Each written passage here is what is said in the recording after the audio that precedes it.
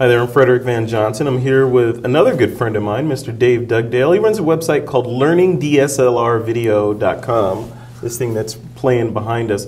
So we're going to have a discussion about content in general and how Dave built up his sizable empire, and you see he's trying to be humble here, his sizable empire of YouTube. He's got the website, obviously, he's got training going on, and it's all built around the idea of delivering content or training to folks like you that are interested in learning DSLR video. So Dave, welcome. Hey, thanks. Great to meet you finally in person. I know. How many years? It's been quite a few years. Weird. It's great. I feel like I know you because you do know me. It's just been we've had a screen between us, you know. But thanks to Google Plus Hangouts and Skype.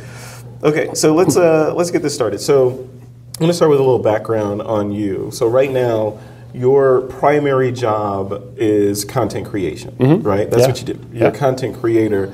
How did you get started? Was this like, were you a kid in 6th grade? Like, you know what, one day... Where's that checkbox? One day, I'm going to be a solopreneur. Is that where you started? Oh, no, my background's in audio. I was an acoustical consultant. I designed sound systems for churches, airports, arenas, football stadiums, big facilities, and for many years. And you know, when you get into video, they always say that audio is half of video, and I'm learning it definitely is. Sometimes more than half. Yeah, and I had the opportunity. You know, my wife works, and we're about to have our first child, and congratulations. And she, well, 10 years ago, 11 years ago, and she said, "Do you want to stay home first? Do you want me to stay home?" And it's like, I can, you know, because I was working virtually, telecommuting, and I was like, I can stay home first, and then I'll take my rotation.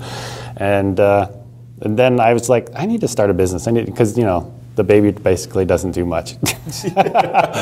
Input, output. Yeah. So I started a few businesses, a few websites, and kind of to see what sticks. And some of my websites did extremely well. They were in real estate and stuff like that. And they're still doing just fine. And they're one of those things where I haven't touched them, but the money kind of comes in. Like what was the business model? Like commission? Like you recommend these properties, and if somebody bought it, like then you get a cut of it? Yeah, I had a national rental site where people could list on the site, and I would make money from that, or Google AdSense at the time. Sure. And back then, you know, I wasn't doing any black hat, but, you know, gray hat type stuff, and things were doing fantastic. And it put me in a situation where there was one day where I was like, I want to do this spoof on this Apple commercial. And I was like, the guy, you know, there was an interview setting, and the guy's all in focus, but everything behind him's all blurry. And I'm like, how do you get that? Well, how do you do that? Yeah, you know, this is years ago, and because I'm doing it with a camcorder, right? Right. And everything's in focus. Yeah, right. And I was on a forum, and somebody said, you know, I just get the new Canon 5D Mark II, and I was like, what's that? And I'm like, and I looked at it, I was like, oh, that's awesome, but the price tag's not awesome. And then like a year or so later, the T2i came. I was like, I'll get that. And so I got the camera. I was like, you know, there's a really steep learning curve on shooting video, not only photos, but definitely video with this thing. So I was like, why don't I just kind of document it? Because I figured it was kind of a brain dump, and it was going back to those sites to see what sticks. You know, maybe something will stick. Who knows? And then websites are so cheap. Yep, relatively. Yeah. Yeah, and then so I threw up like a few videos on like my experience of doing it, and people were like starting to comment, and I was like, why don't you try this or test this? And they were great. You know, the YouTube comments I know get a lot of flack, but what an amazing tool to learn from. To get feedback about what you're doing? Oh, yeah. Yeah. And that's... You just have to sift through some of the stuff, and then there's some nuggets in there. There's a lot of nuggets. And as YouTube's evolved, because I was like one of the first signups on YouTube back in, 2006 or something like that. And the stats that they have now are incredible. Yeah. I mean, you can see where people drop off. Yeah. And you're like, well, I did something around 2 minutes, and they're dropping off rapidly. Or you'll see a bump, and they're rewinding. And I'm like, what did I do there? And it's this constant learning. Yeah. And it was funny, I did Vimeo. They interviewed me yesterday. And at the end of the interview, Andrea, I think that's her name, she goes, you're great on camera. And I was like, it wasn't that way in the beginning. I was like, I was terrible. You know, you go back to some of my first videos. And you do lots of videos where you're in front of the camera. So I got a question for you. I'm interested to hear what you say, because when you do some of those, when you're looking straight on the camera, what do you see? Do you see a lens, or do you see something different? Because I don't see a lens when I look at the camera. That's a good question. When I'm looking at the camera, I kind of visualize another person there that I'm looking at and having the conversation with that person. So instead of, I see obviously a lens, but I'm visualizing in my head there's another person sitting there nodding and smiling and thinking, oh, he has something good to say. Yeah. And that's not quite it for me, because for me, I started that way. I was like, just talk like you're talking to a friend. And that seemed to work pretty well. Yeah. But what I always think, I turn off the recording and I'm like, what did I just see? I didn't see the lens, this big honking lens glass. I see myself in post, like when I'm editing. So I see myself in the frame. It's this weird kind of type thing. And I've done so many hundreds of videos, that's kind of what I see. And just that repetition of hundreds of videos, you get better and better. And once you made that comment, like, you're great on camera, it's like, I guess it's just from lots of iterating over it. And then hearing all those comments, like, they'll even say something like, Dave, you seem down today. I'm like, yeah, I guess I was a little off, but was it that noticeable on camera? Yeah, it's funny how the body language transmits through. Yeah. So let's talk about your YouTube channel. So the comments we're talking about, all that stuff. You've grown it to pretty big now. How many views are you getting on there? Like 400,000 a month. 400,000, almost views. 500,000 views a month, which is bigger than a lot of television shows. I guess. Kind of thing. And you're doing it from your home office, and you're kicking butt with it. How did you get it to that level? What are some of the things that you did? Was it just organic? You keep putting out good content and people flock to you. Or did you have some processes that you put in place? Well, it's going back to the YouTube stats are great. And in fact, now I've got a YouTube rep that calls me like once a month and says, Dave, how can I help you get better? Nice. And I'm like, well, I'll take the advice, because they even have more stats I'm sure they don't share on the analytic part of the side. Yeah. But you quickly figure out, it doesn't take long to like what's going to be a big hit and what's not going to be a hit, and then you'd like invest a ton of time in creating like awesome content. Like, what do I want to see? Because the biggest tip I can get people is just subscribe to a lot of channels that you like. I subscribe to 60 channels. I don't watch necessarily all of them, but as they flow through my feed. But after a while, you just kind of subconsciously make notes like, I really like how he explained that, or he went too fast, or he's talking way above my level, or this person I can really relate to. And you just kind of make those mental notes, and then as you plug along, and you get, and I'm sure you're the same way. Do you ever like walk around like writing a blog post in your head? All the time. You start formatting it in your head. Like I start a review, even before I get the camera, I have these preconceived ideas and like, what am I going to talk about? The pluses and minuses and stuff like that. It's almost done. It's just a formality of getting it out of your head. And exactly. Yeah. What about, so with that, scripting, teleprompter, off the cuff? Oh, that's a really good question. I don't, and I'm sure there's people that can pull it off and that get paid really well on TV stations and stuff like that. But I do not read, because when you read, the inflection of my voice changes and I get really monotoned, and the phrasing gets really off. And like school. Right. So what I do is, what I've learned over the years is get some B-roll, because you're going to have to cover it over. And what I do is, I do usually write things out, especially on a big review, and because I want the SEO value on my site anyway. I'll take it. And then what I do is I read it in paragraphs. So I'll read it in front of me. Sometimes I'll read it twice, and then I'll put the paper away, turn the camera on, and then shoot that one thought. Paraphrase what you just read. Yeah. And a lot of times I'll be like, oh, I could do that better. Do it one more time. But I'm not reading it. And then the thought is there. It's just the way it's structured, the way it wrote it, is not going to be the same way I say it on camera. Right. And I think that helps connect the audience a bit more, because if you read it, So when you're doing this stuff, so take me through a review. So and just like from the beginning, say there's like Sony, for instance, comes out with some new camera like the A7S. A7S, the awesome. A7S, and you want to review it. Yeah, I want to buy it. You want to buy it, yeah. Shoots 4K, you want this thing. What next? Let's say you skip past the formality of begging Sony to send you one for review, and you get it. It showed up, the FedEx just showed up, you got the box.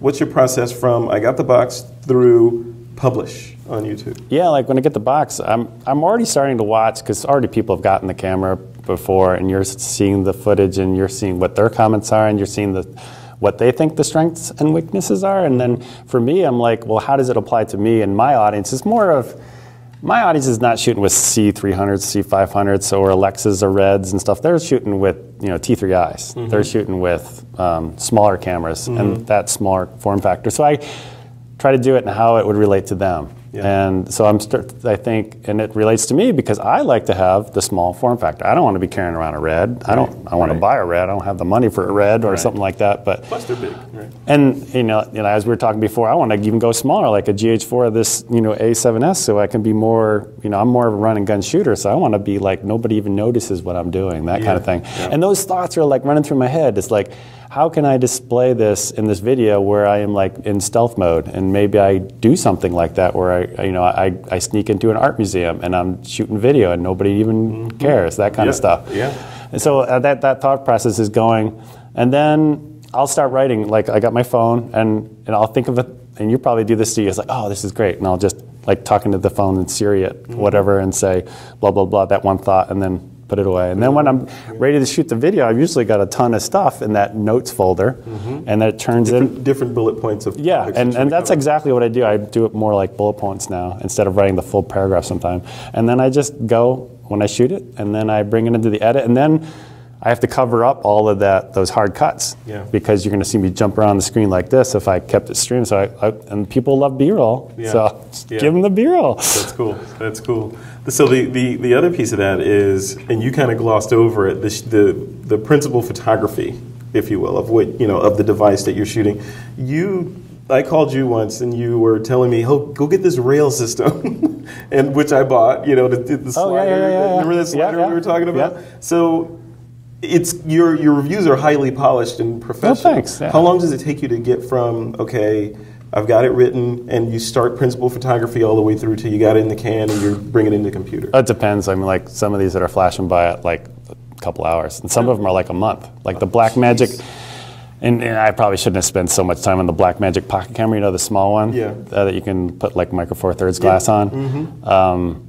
That one I spent way too much time on, but and because it was a brand new camera, it wasn't a Canon camera. Because if it was a Canon camera, I was like, I know exactly how to go about it. But this was a very different animal, and especially the color grading part of it, and then showing your review, you were showing that how like if in DaVinci Resolve, if I try to do it this way with a LUT, without a LUT, and my audience like, well, what is even a LUT? So you have to kind of explain that kind of stuff, and that one took a really long time. I don't think I should do that kind of long review, but they do get watched a lot. I mean, like one of my videos, like I compared the 5D Mark III to the D800 when it first came out, and some people were actually upset that I had the camera early. They're like, why is that guy getting a camera before? It was one of those things where the company I get the cameras from, they were like, can you send it to this other guy because he's upset, or like whatever.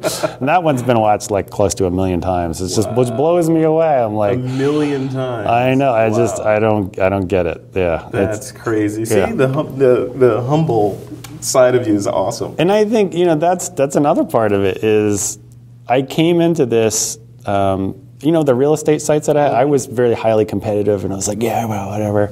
And the real estate industry can be kind of nasty, property managers. I hope I'm not offending any property managers out there, but I would go to some of those conferences. They're all really cutthroat and all this stuff, and this community is awesome. I don't consider any of the people, the peers of what I do, competitors. Right. And I think Rick Salmon said it really well. He was like, I don't have any competitors because if people are going to buy my personality. If they relate to me, they're going to buy my product or whatever. Right. And they're not really making any more of you, right? So you have a lock on that market. So the show like this is great to meet all these people, and I don't consider them as competitors at all. That's cool. That's cool. So let's shift gears and talk. So we talked about content creation a little bit. Let's talk about the distribution side of it. So you built the site learningdslrvideo.com, and you're selling tutorials and all kinds of cool things on there.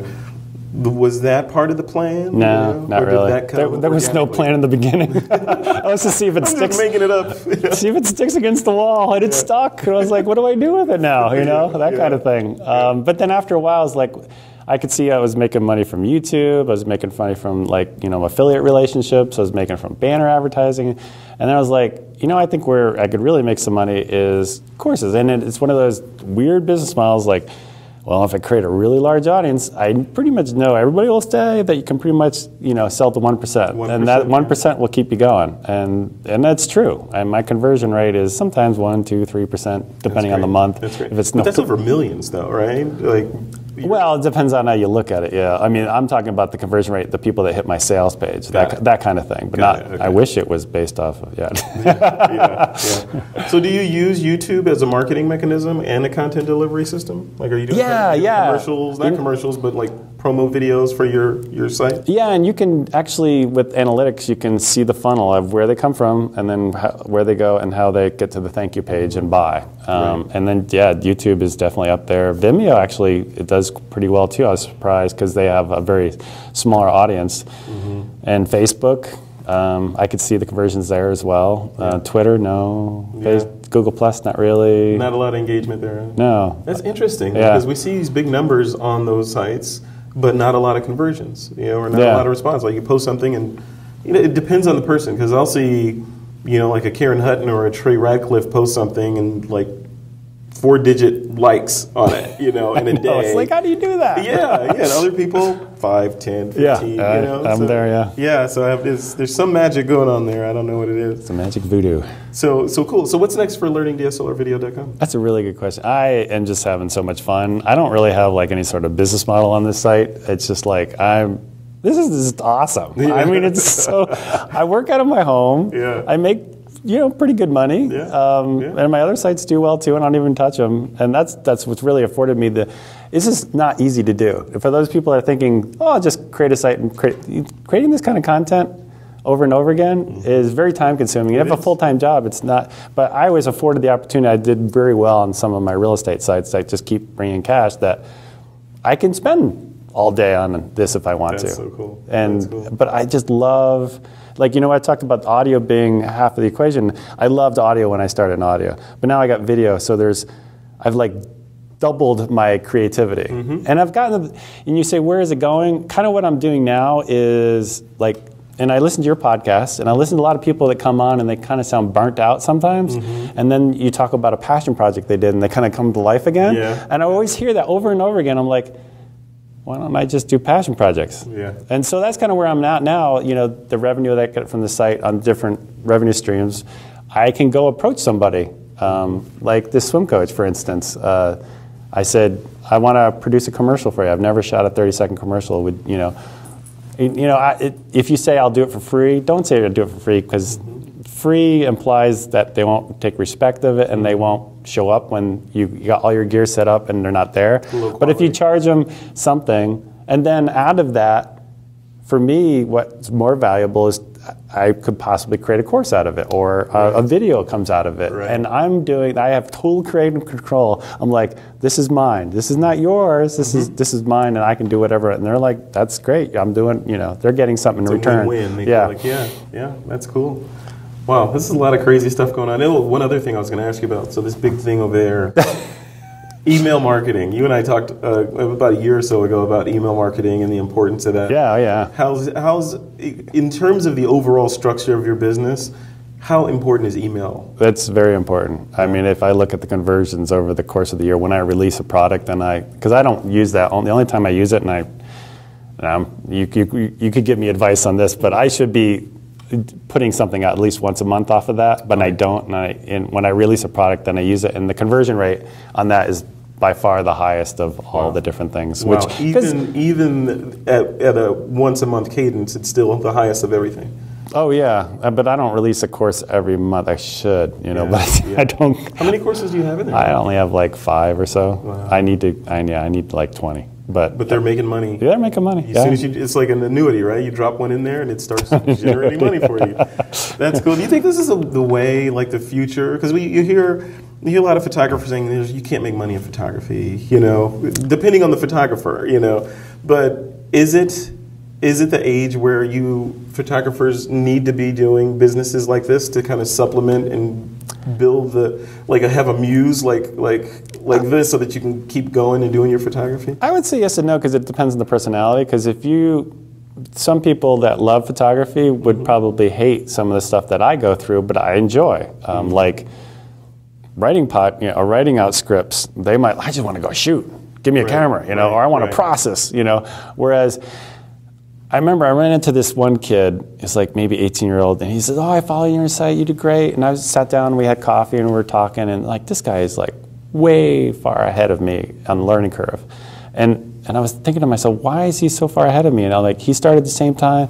And I'm like, well, every time I do a review, I have to stop, and then the grind, everything comes to a halt, and I'm comparing and I'm learning. Right. But he's watched my review. He got the information from me, and he's gone on to the next thing. He didn't publish. Right. He's just moved on to the next thing, and so I mean, the people that follow me are probably way ahead of me, but I just I backward engineer it, and I get into it, and it's fun stuff. And I don't think a lot of photographers would enjoy that as a business model. They just want to go out and shoot and make pretty pictures. Yeah, it's a hobby for a lot of people. It's a passion / hobby, and that's quite different than creating something that's a sustainable business, right? And who wants to go out and create a massive audience to sell the 1%? Right. But most people that start are like, I could do that in 3 months, and they're like, oh, I'm done. This is not doing anything. I'm making 2 cents a day, exactly. That kind of thing. 7 people viewing my blog. So I think it takes a certain personality. I don't think many people would go in it for the long haul. Yeah. And I was afforded just because I had done well in my other businesses that I could do it. So. Yeah, and you got it over that with what Malcolm Gladwell calls a tipping point. Right? Yeah. So you got it over that tipping point, and now you're smooth sailing. Yeah. But it's getting to that tipping point, which is where most of the people fall off.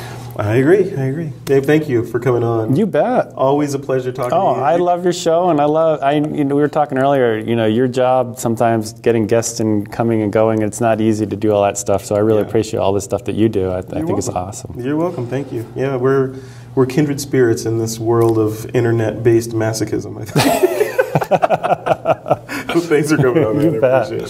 Thank you very much. All right, that's it for another interview from this Sony interview series. My name is Frederick Van Johnson. We'll see you in the next one.